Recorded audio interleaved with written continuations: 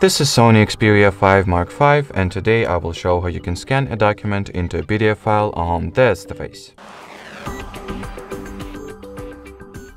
So to begin, you'll need to find and launch the Google Drive app.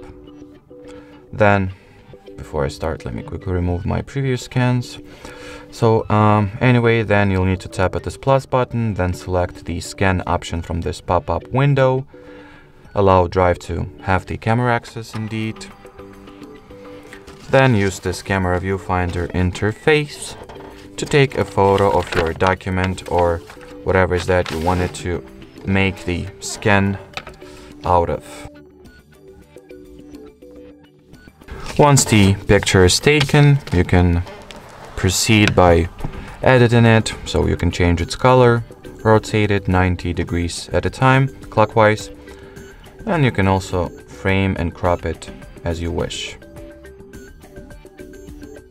Then you can save it. Here you can rename your document if you want to, or change its drive saving location, and then within a few seconds it will be uploaded to Google Drive, and here's the result. So that will be it for this video. Thanks for watching, and bye bye.